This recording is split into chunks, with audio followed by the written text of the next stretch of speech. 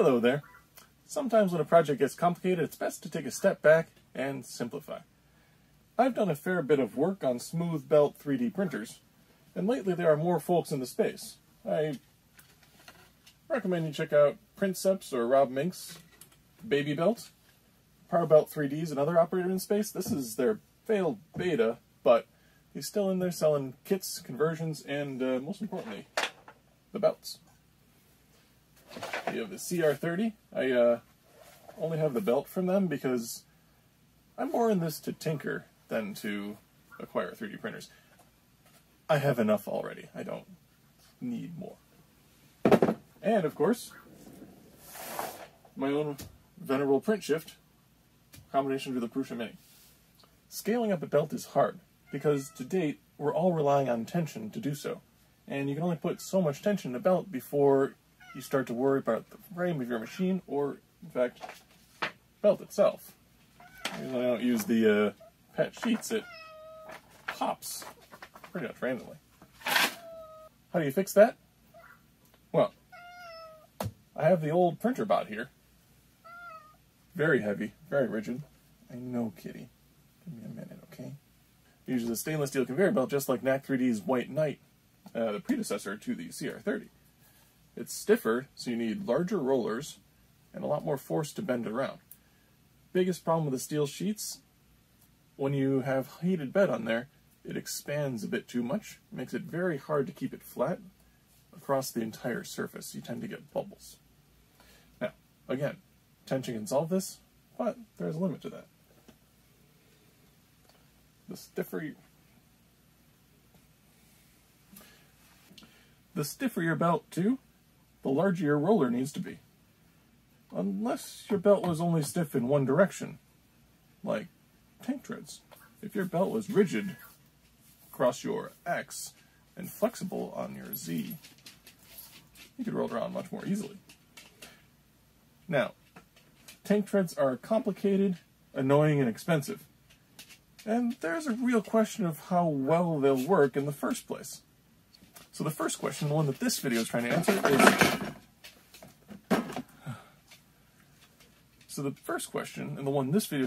is can we make a linked conveyor belt cheaply and efficiently? Attach it to a 3D printer. So in this video, I'm trying to make the simplest solid slat conveyor belt that actually works. I asked SendCutSend to cut me a bunch of laser cut slats. These are 30 millimeters wide, which I consider a trade-off of the tedium of assembling the belt, and the smaller these slats are, the smaller you can print. As this is, if you were to print something that was less than 30 millimeters wide, it would just ride the belt all around, unless you threw on a scraper, of course. But here I'm going to say, let's use the PrintShift XL, the big old belt for big things, and the Mini for miniature things.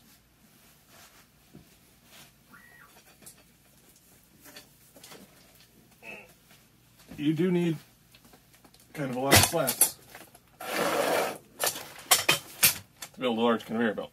I'm going to be using BuildTech on the surface. Did a quick test. Nothing sticks to bare aluminum. And I didn't want to work about additives. I wanted to do something tedious, simple, but functional.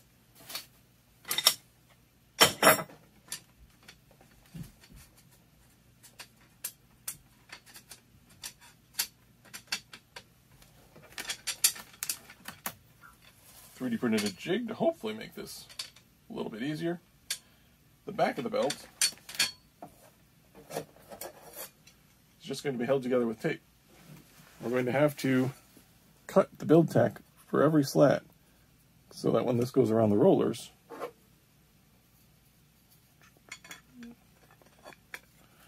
you're going to have to open up that gap. All right, let's build. I'm hoping that this conveyor belt surprises me one way or another. I mean, I've never built a belt like this before. It just seemed like the quickest way to do so. Alright, we're getting all the parts out, and we're going to throw the BuildTech on them. Once we have everything BuildTech, we're going to flip and tape them together. The links in this belt is just tape, and I'm using two different kinds of pet tape because they're just what I have in my inventory. The thin blue pet tape and the thicker green pet tape, hopefully to help it slide over the printer bed easier. We want the belt to be as continuous as possible on top to get a good first layer, but since we're building this on top of an existing 3D printer with its heat bed, we need to be smooth on the bottom as well.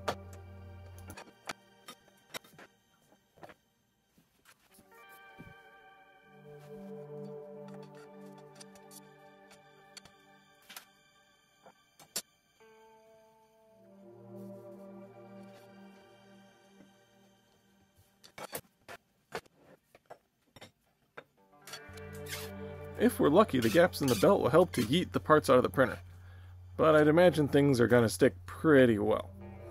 Now, on the cost of this project, I ordered 50 slats to get the price break. No, the video isn't sponsored, not by SendCutSend or anybody.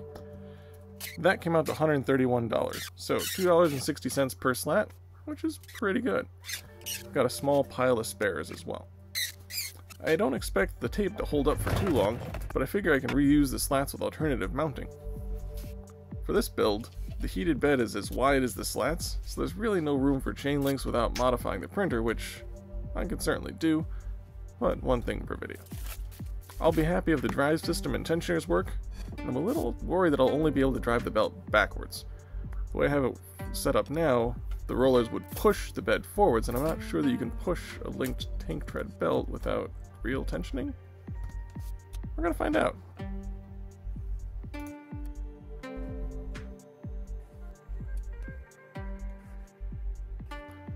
I'm not joining the belt into a continuous loop yet. I'll do that on the Doppelbot, which is my ancient Core XY test rig. I say ancient, but she's only 6 or 7 years old.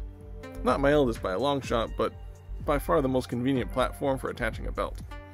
I've previously used a smooth belt on this machine, you can check the other videos, so we're using the same drive, just a couple stepper motors belt driving the rear roller. We'll replace the rollers with some conveyor belt drive ended ones, and it does have a heated bed, so it should be just a drop-in upgrade. Due to its limitations, I do need to make the top and bottom of the belt flat, which is why we're doing this maybe a little oddly. That and designing and assembling hinges would be a lot more tedious, so we'll wait to see if the concept works before we go that far.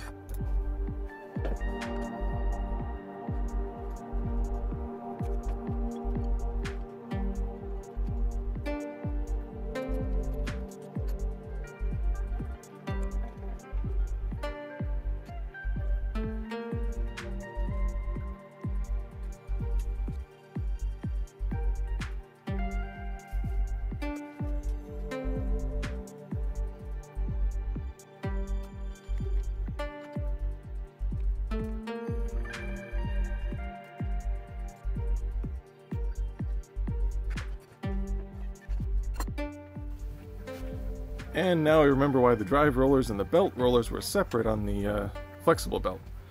Luckily I've got some idle printers in the other room. Back in a minute.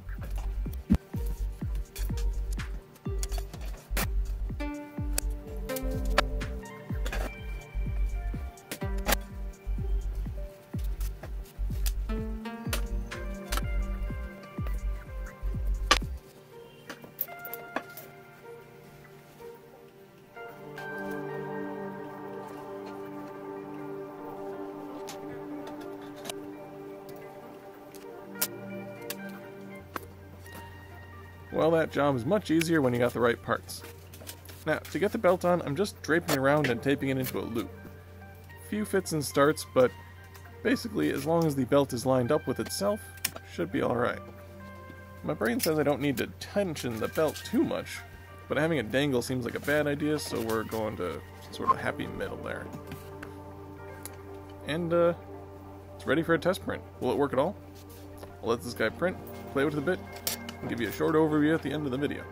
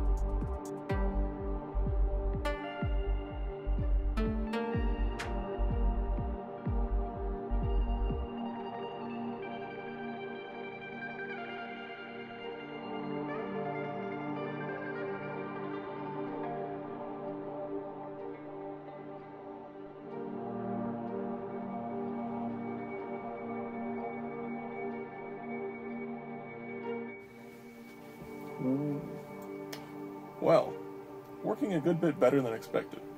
No problems with the belt, the drive, the feed.